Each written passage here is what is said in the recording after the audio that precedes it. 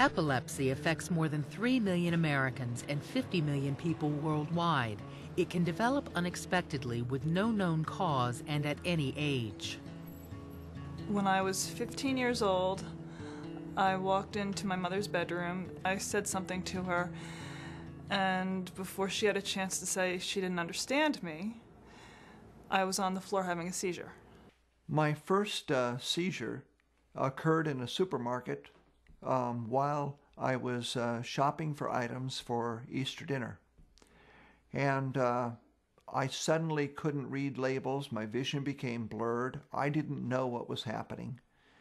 And the next thing I knew is that I was being taken out in an ambulance. When I turned 15, it got really bad. And I started having a lot of those episodes. And it was very frightening. I thought I was going crazy. And one night I was just crying and I said, "Mom, is this what a seizure is?" And she said, "I don't know, maybe it is." When Anthony was born, he had lack of oxygen, and we discovered at 11 months that he started having epilepsy. An estimated 35% of people with epilepsy have uncontrolled seizures. Anti-epileptic drugs alone in this population are not effective. Alternative treatments like VNS therapy may be an effective option. When patients are having seizures or side effects that are not tolerable, and the patients have tried at least 3 different anti-epileptic medications, we moved and looked at other treatments like VNS therapy. Before the VNS therapy, several different medications, and the brain operation. With the brain operation, I was told that 81% of the people never have another seizure. So, against my parents' wishes, I said, "We're doing that." And it did not work as well as we'd hoped. And they put him on phenobarbital, which he was fine for many years until he hit puberty, and then it started a downward pattern with his seizures. It was very hard. It was very heartbreaking to see him have up to 14 seizures a day, and then sleep all day, and then sometimes sleep the next day. He didn't eat. That was another thing he didn't do. So it was hard for us. The seizures did affect like my time with friends, and it did affect like my work and my school and things like that, especially the side effects from the medication. Every medication had a side effect. When my seizures were best controlled by medication, if I sat down and wasn't talking, I would go to sleep. I couldn't watch the evening news. I had to give up my position at the church. We had to bring in another pastor to take over my work. The congregation let me stay on a part-time basis. And with medication, that was about all I could do. VNS therapy is a non-drug treatment option for refractory epilepsy that works through a pacemaker-like device implanted under the skin in the chest area that helps control seizures by regulating electrical activity in the brain. VNS therapy is not brain surgery. The best way I find to describe VNS therapy is a way to influence the brain by sending a signal up the vagus nerve, which is a nerve that comes directly from the brain and serves as a natural electrode. So we can stimulate it in the neck and influence the brain that way. VNS therapy consists of an implanted pacemaker-like device and stimulating lead. The thin, flexible lead runs under the skin and wraps around the left vagus nerve in the neck. The generator, roughly the size of a small pocket watch and weighing less than 1 ounce, is implanted under the skin in the patient's left chest area. The lead is then attached to the generator. VNS therapy delivers mild, intermittent stimulations to the patient's left vagus nerve, which then activate various areas of the brain, helping to prevent electrical irregularities that cause seizures.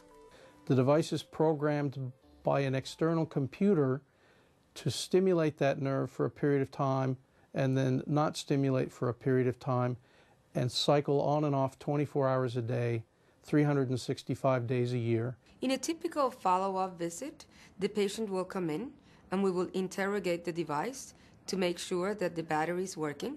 We will also adjust the parameters to make sure that the patient is tolerating it well, or if the patient is having seizures, we can change the parameters to help the seizure control. VNS therapy and medications are both necessary to treat epilepsy. The good thing is that the VNS therapy is not going to interact with any medication, and it can be added on to any medication regimen for the treatment of epilepsy. When should you consider VNS therapy? Good candidates for vagus nerve stimulation are patients who have failed several medications in succession or who have their seizures controlled on medication but at such high doses that the side effects are intolerable. My doctor felt that I was a good candidate for VNS therapy because I had failed so many medications, was dealing with so many side effects, and after being in the epilepsy monitoring unit, showed that I was not a candidate for surgery. The best alternative, he thought, was VNS therapy. What can be expected from the implant procedure, and what are the typical side effects associated with VNS therapy? The actual procedure takes me about an hour and 15 minutes to perform. The patient is admitted the same day of surgery, and under general anesthesia, the device is implanted. Patients describe very little discomfort after the procedure. They typically return to work or school within 1 or 2 days following the procedure.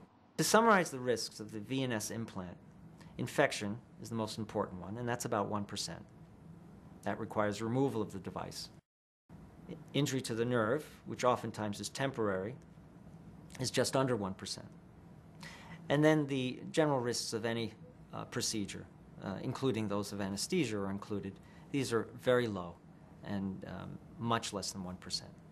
The most common side effects that people experience with stimulation of the vagus nerve includes a hoarseness of the voice, tingling in the throat, a little cough when the stimulation first begins, and sometimes some shortness of breath when they're exerting themselves.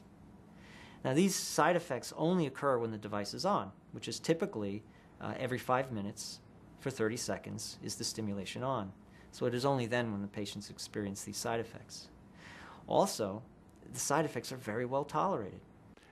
The only side effect I noticed from the VNS therapy early on was the shortness of breath and the tingling sensation.